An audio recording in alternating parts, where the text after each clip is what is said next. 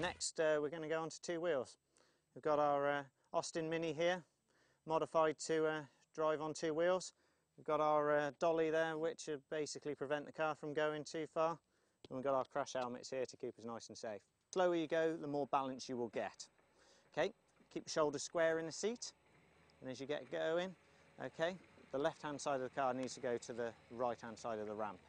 Okay, as we get nearer to the ramp, move your foot away from everything other than the accelerator and steering. That is all you need. Right, who's first then? Ladies first. Oh, okay, here we go, let's go. As we go up and approach the ramp, it's just going to be small steering wheel movements. Okay, so left is up, right is down. You need to keep some throttle going so that same as like a Diablo toy or whatever, that you've got the rotation. So, okay, start it up. Let's go. Ooh. Okay, so first gear. Okay.